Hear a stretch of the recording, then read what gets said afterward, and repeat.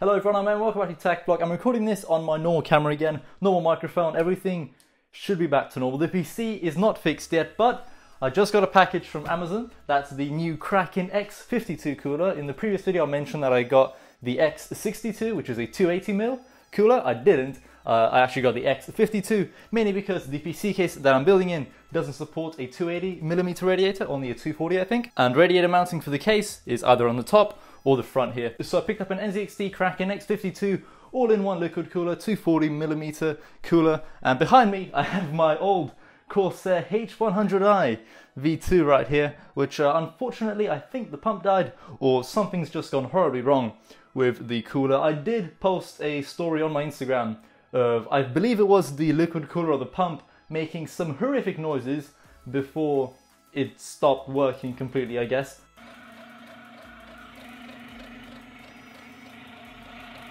What I've done this morning is I kind of polished up my CPU. I removed all the thermal paste and stuff with some Arctic Silver, like thermal remover right here, and then we've got the purifier there as well. I'll leave a link in the description to this little kit that I have here. And yeah, I picked up a new cooler. We're going to install that today. Fresh thermal paste, everything should be okay. Now, I'm recording this on my camera, so the only way I'm going to be able to edit this video is on this PC. So if it doesn't work, I can't post this video. But I don't want to record anything else on my iPhone ever again, as the quality is not good. Let's begin resurrecting this PC. Unbox the brand new cooler, of course. So, where's my iconic red knife? We haven't replaced it just yet. I don't know when I'll be replacing it, but I did get a few comments saying like, keep the knife, it's iconic. So, it's staying for now. It's a pretty small box that it came in, really. I expected like a much bigger package, because I think the Corsair one came in a much bigger box. Alright, so here it is.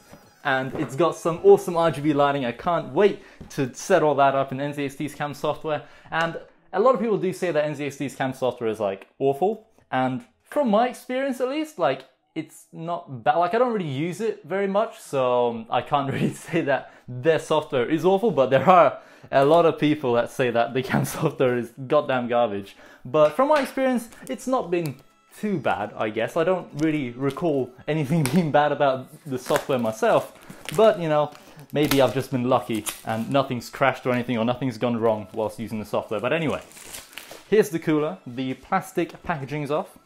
Let's open it up. Now I should really probably move my PC case so I can actually unbox it properly. So let's pick this dude up, move it on the floor for now. There you go. You can just sit there for now whilst we unbox the brand new liquid cooler that will hopefully fix the problem that we're having where the CPU just overheats and hits 100 degrees, blue screens, you know, all that lovely stuff there. So let's flip this over, take it out. Okay, nothing else in the box. Right, we have two fans. I'm guessing these are NZXT, yeah, like standard air fans, non-RGB. We have the cooler in here. Well packaged by the looks of things. We've got some cables, there's some mounting brackets, that'll be useful. Right, so I think we're going to be powering it via like a SATA power connector, and then this will just go onto our motherboard so we can actually control the pump speed and stuff. Right, pretty straightforward stuff. Let's take the actual liquid cooler out. I hope the tubing is as nice as the tubing on the Corsair liquid cooler, because the tubing on the Corsair one was genuinely like very, very good in my opinion. I think this one's quite a bit thinner, but it still looks alright. It still looks good. Take the actual radiator out of this packaging. It's got thermal paste pre-applied. I'm gonna leave this on for now until we actually go ahead and put that on. Hope this even supports my socket, as my CPU and motherboard are a little bit outdated for today's standards. All the screws have now fallen out. Okay, I thought they'd be packaged, but that's that's not true. Right, so we have, this looks like Intel, and then right here we have the AMD mounting bracket for AMD motherboards, I suppose. But I'm on Intel for now. I will be switching to AMD soon though, I think. You'll get to take a look at my beautiful cable management job for the back of this PC, which I think I did an alright job actually.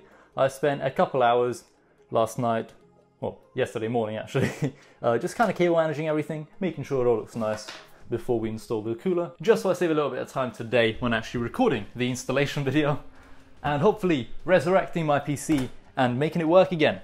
That's the end goal here, to have a functioning PC again with a CPU that does not immediately overheat and hit 100 degrees. Right, let's install this bracket at the back of the motherboard here. Pretty simple. Cool, that's in. Right, so let's take all these screws, screw them in here. I think this is what you have to do. I'll take the bottom plastic piece off. I'm guessing exposing the thermal paste. Yep. Am I the only one who hates installing liquid coolers or any kind of like coolers on CPUs? Because this is like really nerve-wracking all the time, especially with like all-in-one liquid coolers. I've only installed my Corsair H100i a few times, but every single time it's been quite nerve-wracking because of the tubes. And like you watch the tubes bend, you're like, oh my god, please don't leak. But so far I've never had a liquid cooler leak on me. I've only had one, and I believe the pump died. For some strange reason, it just gave up one day. I'll peel this off, you know? It actually looks pretty dope. The NZXT logo is facing the correct way, and this entire block is like a mirror. Like, I can see myself in it, it's pretty cool.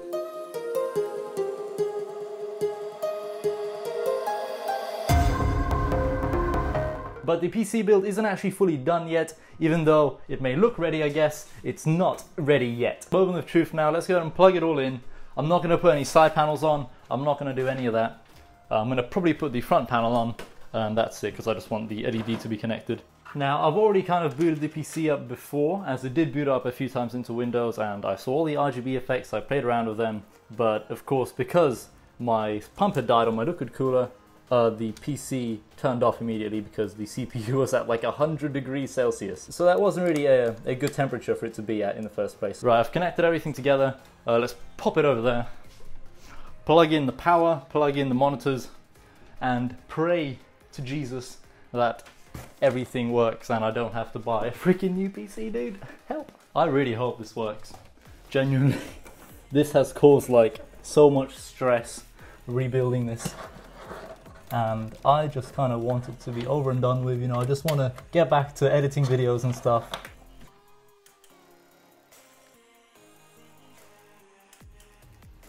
What the hell is that? I guess this is what you call power cycling.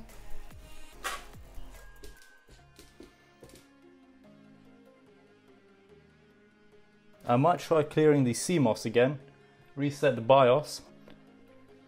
But this is not good. What's especially weird is that if I try to unplug a bunch of USB devices, I'm almost certain that it might boot up. Maybe.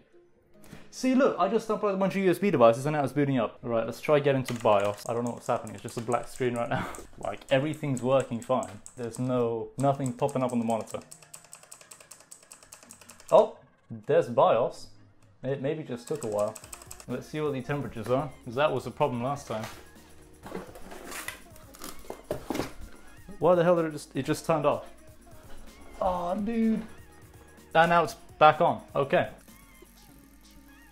I just want to get into the BIOS really. There's BIOS. I'm pressing delete. Your PC needs to be repaired. What do you mean? No, I want UEFI firmware settings. Get me out of here. Sir, a required device isn't connected or can't be accessed. Dude, I don't care. I just want to get into BIOS. I really don't understand like what's actually wrong with it. Like, it doesn't make any sense. Okay. What is this? Oh, I think I can go into BIOS. I pressed escape. I didn't think that'd work. What are you doing? You gonna go into BIOS now? It is, we're in BIOS, cool. F2, let's go into... Oh, the CPU temperature is now fine. Will it work? I don't know what, this is so confusing. Like, I've had problems with my PC before. The temperature is now fine. All 16 gigs of RAM are detected. Okay, memory frequency settings, let's make sure they're running at the correct frequency there. Pray to Jesus that this works. The CPU temperature is fine. Will it boot up? I don't know. Will I have to reset the BIOS again? I don't know. Like, generally, when it boots up, the boot time is super quick. Like, there's no fussing around. Please wait. I've not seen this message for a while. I've recently reinstalled Windows. Okay. Looks like Windows hasn't loaded correctly. Have we fixed it? Oh, I can't use a mouse. So, My mouse is not plugged in. See advanced repair options. Continue. That sounds like a good repair to me. I mean, it should load up fine. I mean, I guess the last time I was in Windows, I think the CPU hit 100 degrees and it blue screened. So that's probably why it didn't load correctly there. But I think it's, oh, please, God, work. That should be good. It should be on like in the next second or two. Okay. Alright, I like what I'm seeing. Apparently there's no internet. Are you kidding me? I need a mouse. I'm gonna plug my mouse in. Everything's fine, I think. CPU temperature 33 degrees. Very nice. Right, so apparently my prediction was correct. The pump or some component inside of this H100i V2 all-in-one liquid cooler from Corsair malfunctioned whilst building my PC. Well, and by building my PC I mean moving pretty much all the components to a different case and adding a new power supply and a few new fans. Somehow in the process of that, the CPU cooler just died and stopped working.